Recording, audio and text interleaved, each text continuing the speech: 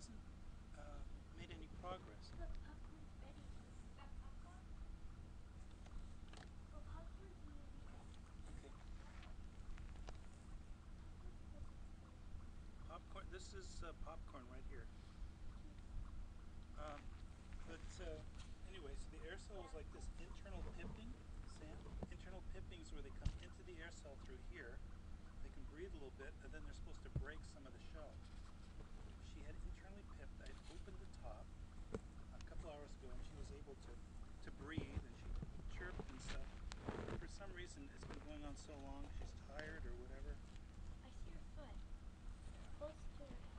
So I'm going to go. What's her beak that's coming out? Look, Emily, that's her beak. I can't see anything. Awesome. See? I'll let Daddy. people in Norway see that. Daddy. Yeah. When they hatch, they're all going to cuddle up together near the heat. Well, this one will be very weak and stumbly. The others have made progress in the last few hours. They've dried out, they've walked around, they've taken deep breaths. This one's been curled up in an egg her entire life. She's never stepped out of this egg. This egg has been her home. No, you can't tell the two. I know what I can kind of tell.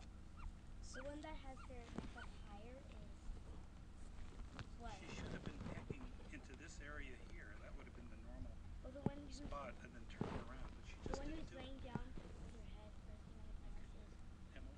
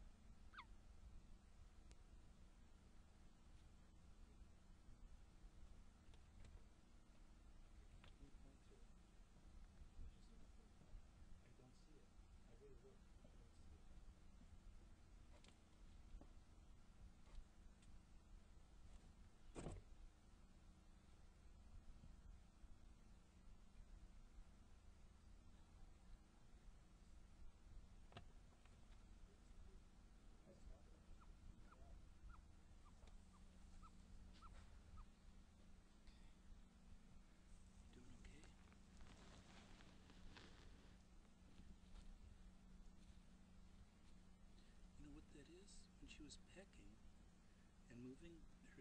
That's where her stomach is, so she was probably hitting that over and over again, and that's why she has a little bleeding here. So I'll make sure I get that with the betadine.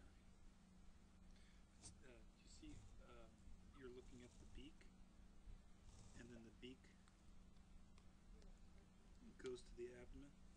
So I'm assuming she must have pinched or caught a bit of her belly in there, and that's why I have a little spot. Okay.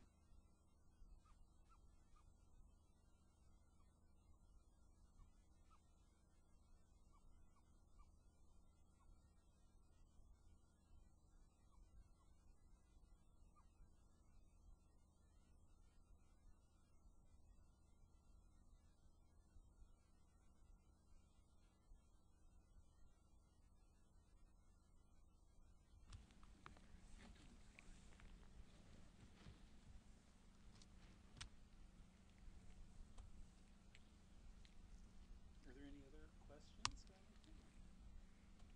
Rascal. Okay. Yeah, Rascal, you're gonna be fine. You're gonna be fine. I didn't want to leave you in there too long, then you get all weak and debilitated. But your sisters, they started the exact same time. They're from the same pen and all that. They're doing fine. So I'm just gonna, and I gave you a long chance.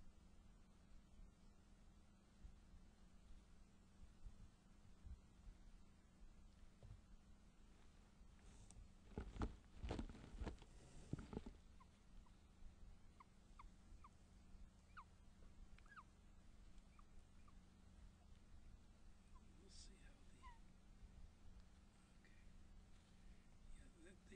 chicks, when they're born, they do have a lot of swelling and edema, and they use up that water in the next few days. And hopefully everything will be all right. That's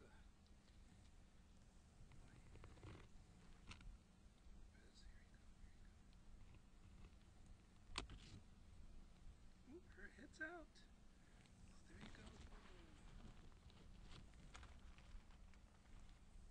Hi. Oh, look at that. Oh, you have been trying to peck. She has swelling in the back of her neck also. Okay, let's.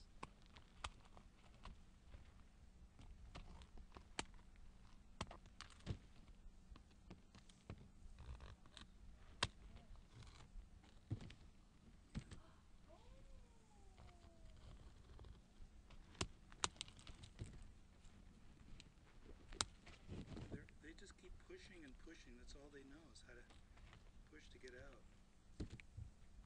Push their way.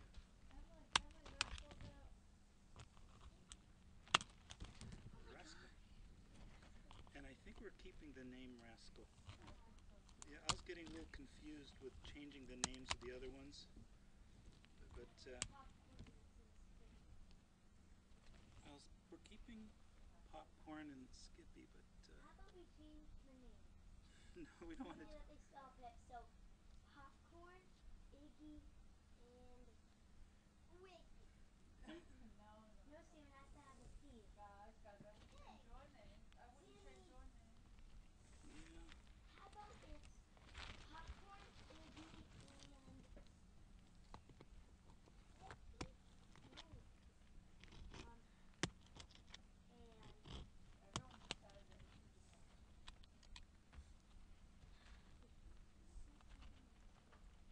All good.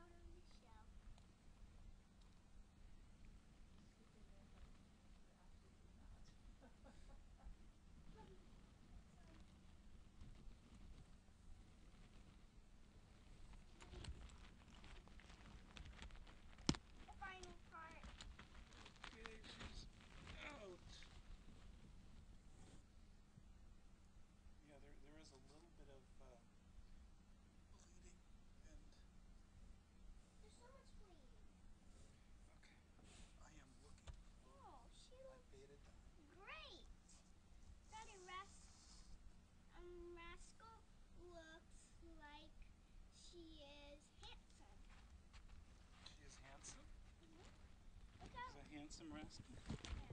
Okay. Hey, Dad, what is this? Oh, I should What do you have? What do you have? I'm treating. This is betadine. It's an iodine solution. I'm putting it on her belly button Why? because I don't want her to get an infection. I'm probably going to do it again tomorrow. Lisa, see. The yolk sac for the Well, here's the yolk sac. It looks like it's almost all absorbed. There's a little bit there. That's why I really put a lot of betadine on it. And we'll just hope it pulls it in.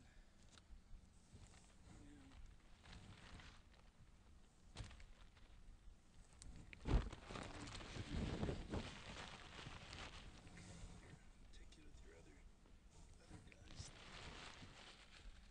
Why is Rascal small? She just got out and her feathers are all compact. She's all smashed.